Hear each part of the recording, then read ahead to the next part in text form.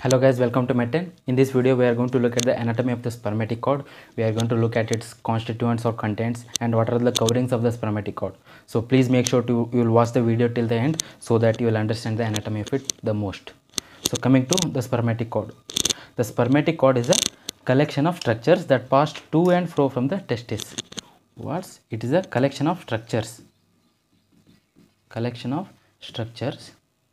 That pass to and fro from the testis, which will go from the testis and which will leave the testis. They all form the spermatic cord, and spermatic cord goes through the inguinal canal.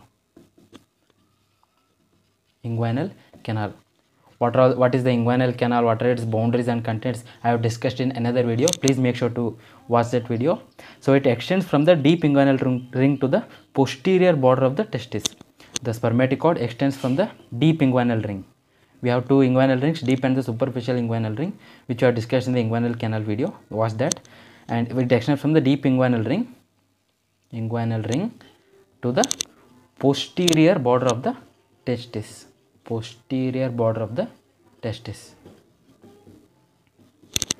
So this is the spermatic cord. So coming to transverse section of the spermatic cord. So what are all the coverings of the spermatic cord? I am telling you.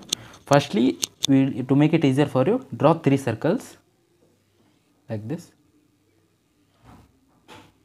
So you have the 3 circles, right? What are those 3 circles? The outer one is the external spermatic fascia.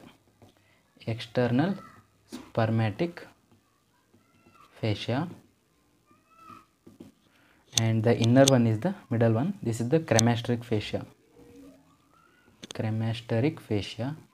And the inner one what we have is the internal spermatic fascia.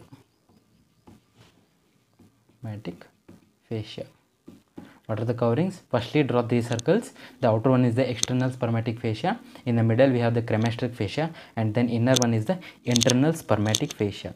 And just inside of the internal spermatic fascia, there is a testicular artery here.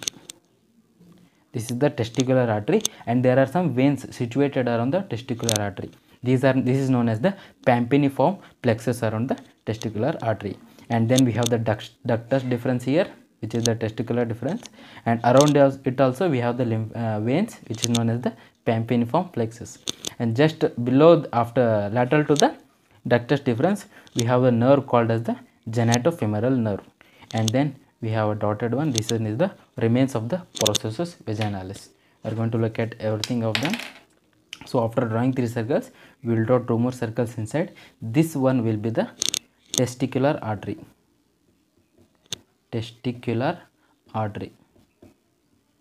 And around the testicular artery, we have the pampiniform plexus of veins.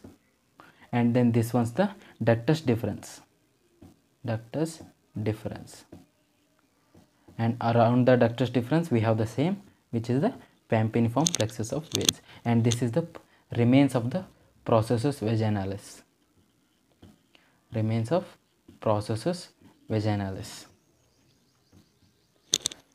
So this is about the transverse section of the spermatic cord, showing its covering content. We have the facial covering of the external spermatic fascia, cremasteric fascia, and the internal spermatic fascia.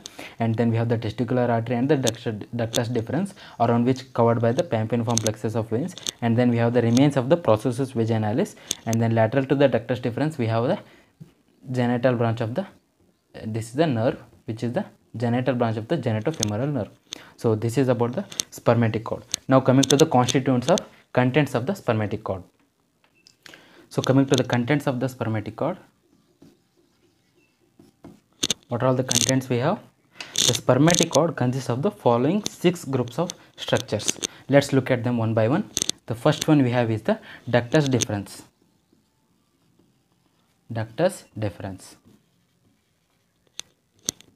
So ductus deferens is in the posterior part of the spermatic cord. And then we have 3 arteries. What are all the three arteries that we have? The first one is the cremasteric artery.